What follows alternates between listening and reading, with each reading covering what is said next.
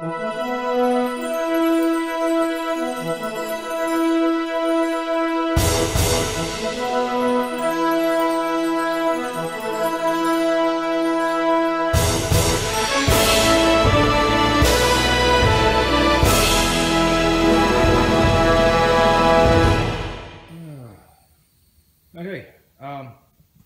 this shop truck, it's really dirty, dusty. It's been sitting back here for a little while. Anyhow, I'm working on right now is, since I've seen a lot of guys doing it and it seems quite popular,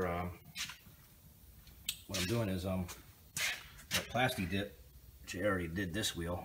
The center parts, the spokes of the wheel, I believe the lip polished and the cap chromed or polished. Anyhow, I'll walk around and I'll show you what the wheels look like before.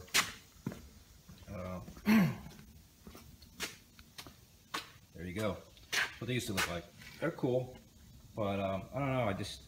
I always kind of wanted to do the wheels black in the center, but I didn't want to paint it or do anything that's real permanent because I was afraid if I did it and then I didn't like it, you know, it's a pain in the ass to strip them back down, especially a wheel. With all the, you know, little corners and getting it out of everything, get the paint out, and, you know, polishing it back up. So I thought about it, and I've seen a lot of people doing the Plasti dip on their cars and the wheels and grills and emblems and whatnot, and I hadn't really had much experience with it, so I figured, what the hell, I'll try it. That way, if I don't like it, or you know, it's not what I imagined it was going to look like, I could just peel it right off.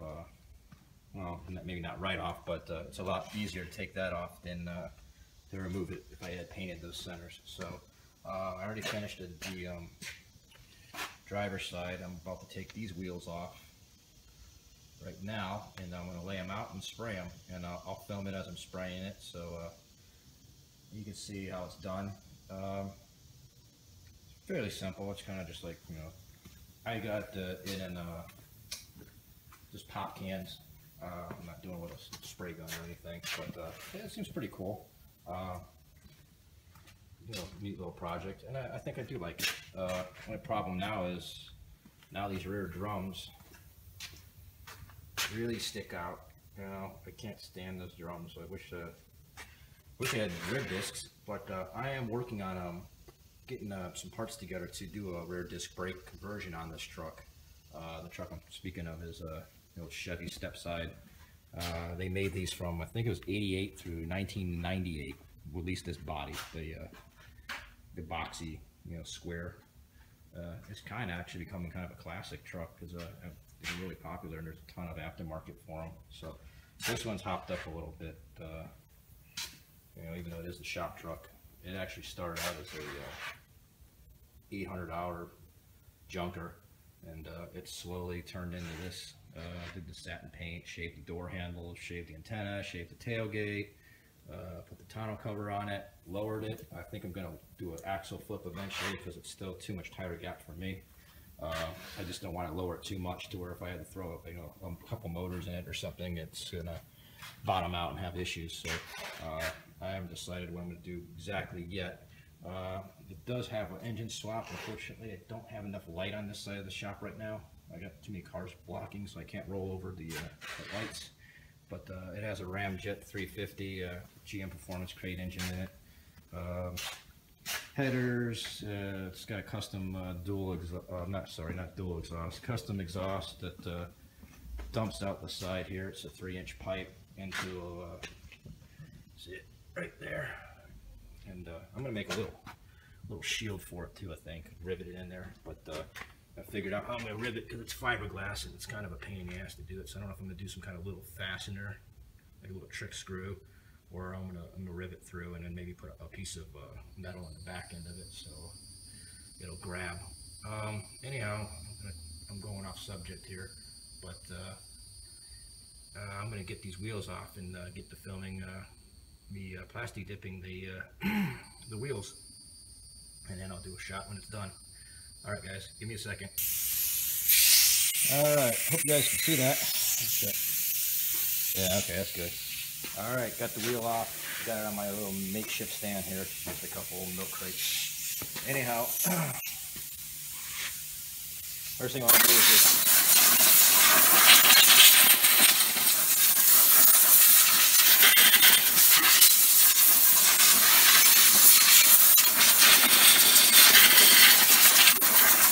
blow it off real good.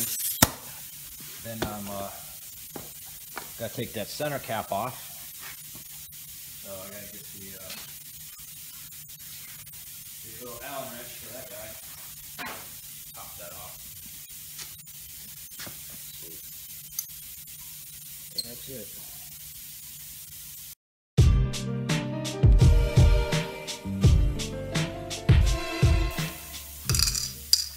Inside it, set that aside, and I'm going to hit it real quick with some brake clean.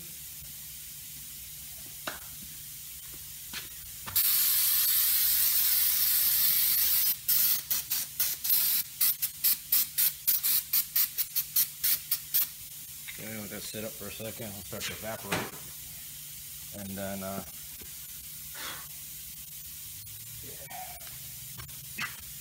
blow it off a little more.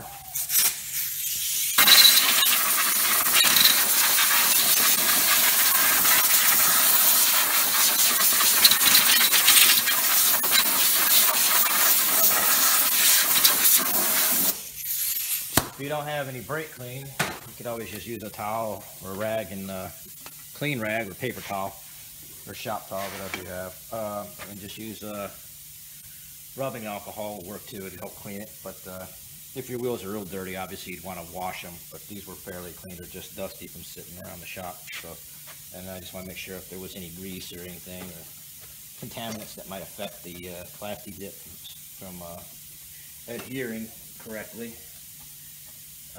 I'm probably gonna wipe it down with a rag once I get done, anyways, in case I get any of my grease on my fingers on there or anything. Anyhow, okay.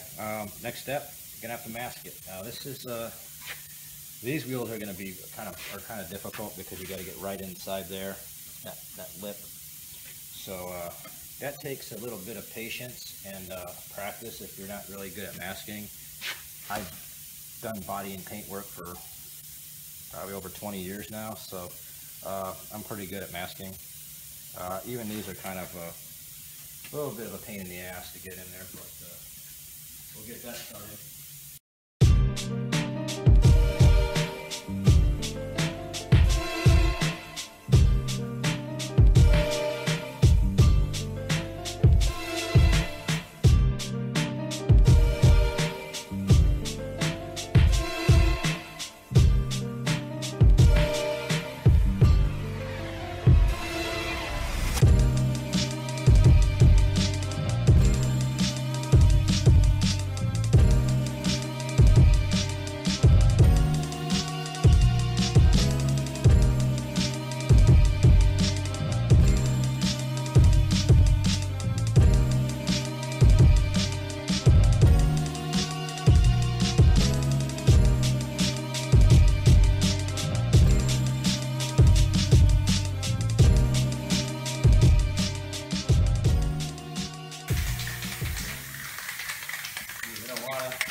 Pop the top off. These have already been opened, so hopefully they're ready to go.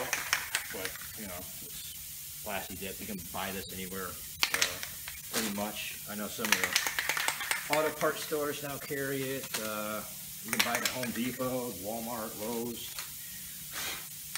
They sell it all over the place. Originally, it used to be used to coat your tools, like the tool handles, but somebody discovered that you can coat pretty much anything with it, and, including your car. So first coat, I'm just going to put on a kind of light. Make sure this is an open can, so I'm just going to finish this can off. This comes in handy. Spots there.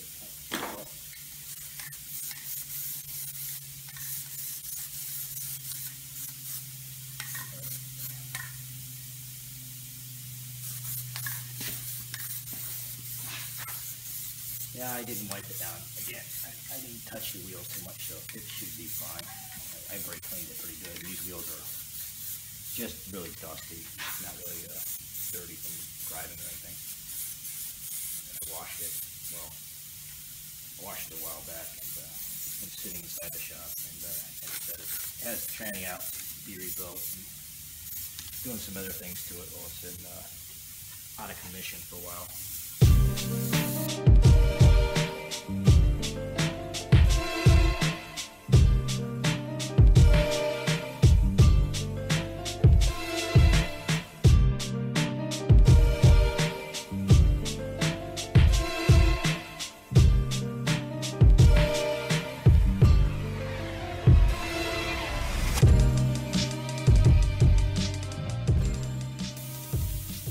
Alright, this will be the last coat here.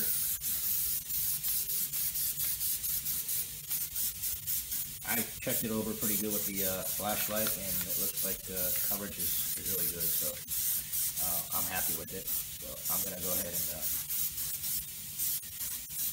and kind of just do one good coat over everything. Make sure, trying to get it smooth. Kind of hard with this stuff because it does kind of, at least out of an aerosol can, you know.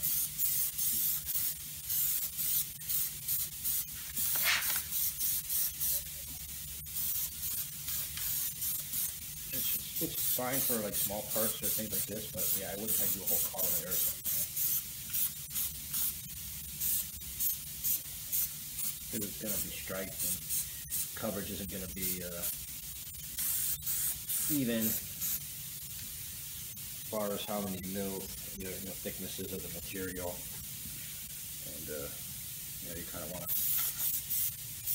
a good old, really want even coverage.